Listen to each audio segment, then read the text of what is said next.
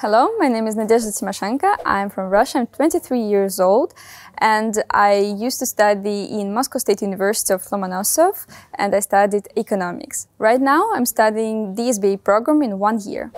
Before the master, I worked in a consulting firm where I faced a lot of data scientists and I was fascinated by the things they could do. So I decided to learn by myself and that's how I chose data science. And I chose this exact program because of its popularity as well as its adaptability to different backgrounds. So it is very well balanced with economics and tech.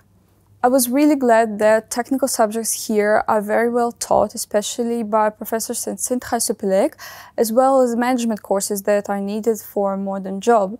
So I feel that this program is ideal for me for my future career. And also I was very happy to meet all of the students because they have different backgrounds as well as different experience. And I feel that I've made a lot of good friends here. I would say that this program is well balanced, profound and inspiring.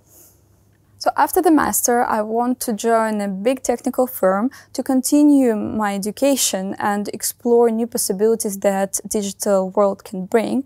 And after that, I want to apply my knowledge in digital healthcare, especially preventive healthcare. I think this program is perfect for me because I can further strengthen my management and economics skills, as well as apply new acquired tech skills to prevent health issues in the future for many people around the world. I was very honored to receive the grant that was given to me by ESSEC and 3M.